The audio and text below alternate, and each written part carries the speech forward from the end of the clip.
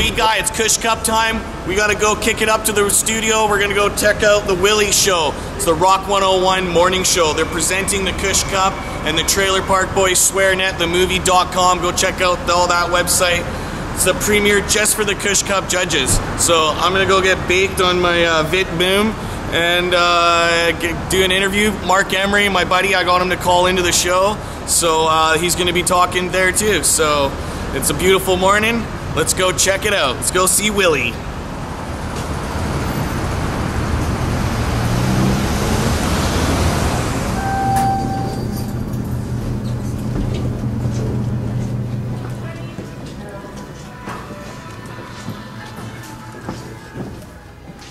should turn my phone off. Don't want to be on the radio.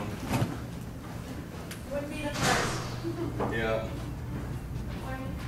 That's not the worst in radio, though. The worst is dead air. Oh, yeah. He just came in and sat down, and so did the smell. His name's Mark Klokeid, and he's the founder of the Kush Cup. What the hell is the Kush Cup? Well, we're going to find out in a couple of minutes' time. Welcome to the studio, Thanks for having me. Mr. Mark Klokeid. Okay, now, here's the deal. You've been here several times before. It's just I haven't been here before. Yeah, you got to get with the program now, bud. Okay.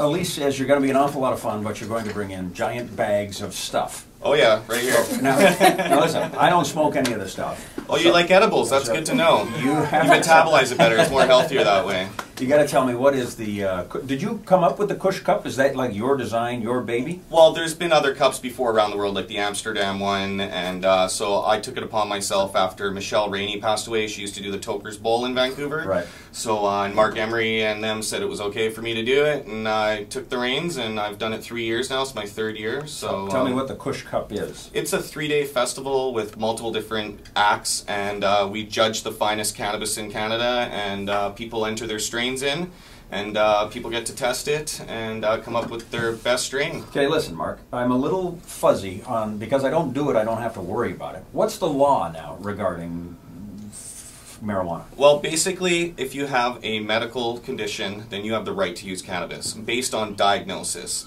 So there's a federal program now, and there's actually LPs, licensed producers, that are like corporately traded companies that are selling cannabis to patients that are approved by a doctor. In the city of Vancouver, we have dispensaries based on diagnosis that people can go and access. Myself, I have iMedikate. It's a non-profit society, and so you sign up to become a member. The name of your company is iMedikate. iMedikate is a dispensary that is a non-profit society. We purchase cannabis off of federally exempt patients that grow for themselves, and in turn mark it up $1 to $3, and that's how the patients get affordable cannabis, and yeah, that's how we operate. You're not the guy running the vending machine that you can buy cannabis out of, are you? No, I like to have one-to-one with my patients so they get, you know, good expertise on what strain works best for them. So the Kush Cup, which is this weekend, right? Yeah, this weekend. Okay, where are we? Well, we're doing Naughty by Nature, and it's at the Harbor Center, and we're going to do Among the Betrayed at the Chapel. We're also doing a boat cruise, and then on Monday we're going to have the Trailer Park Boys Swearnet, themovie.com. Yeah. I got a new movie coming out. Saw the promo for it. Yeah, I'll be flying out to Toronto and then coming back on Thursday and doing the premiere there in Toronto, and then coming back, and the following Monday we get to do it here in Vancouver. Okay. And you can only get tickets by being a Kush Cup judge or winning it on the radio station. So to the premiere. How do you mean? We're going to be giving away tickets on Rock 101 and the Fox. Yeah, so. No, I mean, so can you purchase tickets? Oh yeah, you go to Kush.ca and you can purchase tickets to become a judge. It's $250. So you have to become a judge? In order to go to the whole 3-day weekend. If you want to go to the concerts, you can go to individual concerts. So Among the Betrayed is like $20, or Naughty by Nature is even $20. So I've made it affordable for people that just want to do the individual event. Okay. But the whole 3-day weekend's $250. That's including the judging, the boat cruise, VIP access to everything, and the exclusive premiere of the Swearnet movie, which is going to be a blast on Monday at the Scotiabank Theatre. Okay, so then let me ask you this. As a judge, what are my responsibilities? To make it through the 3 days. Very Very good, very good.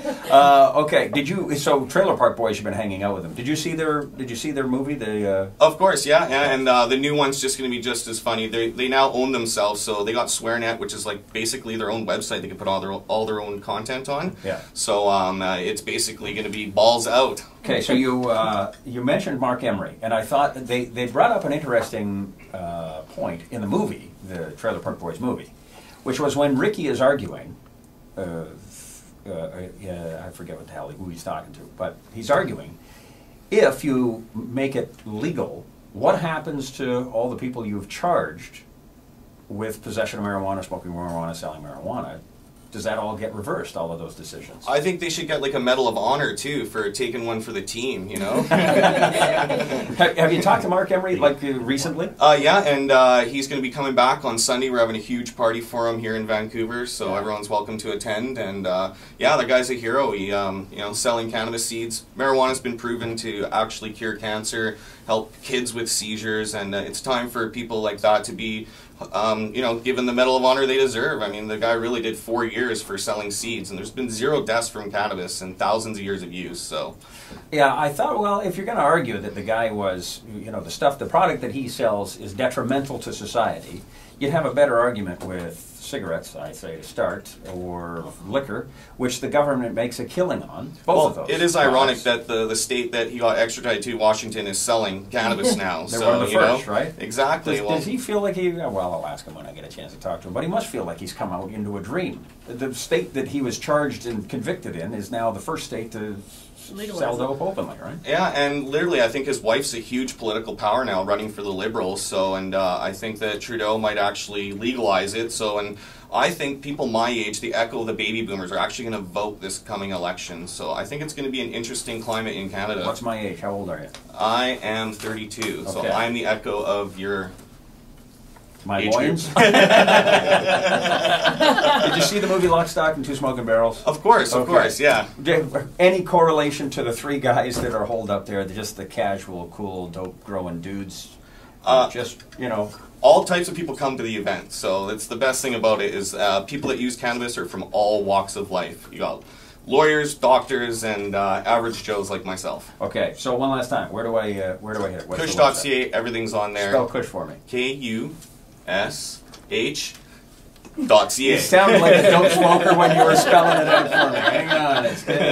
You asked. That's Mark Klokeid. Thank you very much for coming. Thanks for having me. That was one fun. point you mentioned on there that cannabis can cure cancer. Not cure cancer. Well, no. It can kill the pain. It actually can do more than that. My grandma is a walking, breathing testament to that. She's been battling skin cancer since before I was born. Every couple of years it comes back and she goes through chemo and surgeries and everything, and it almost kills her every time.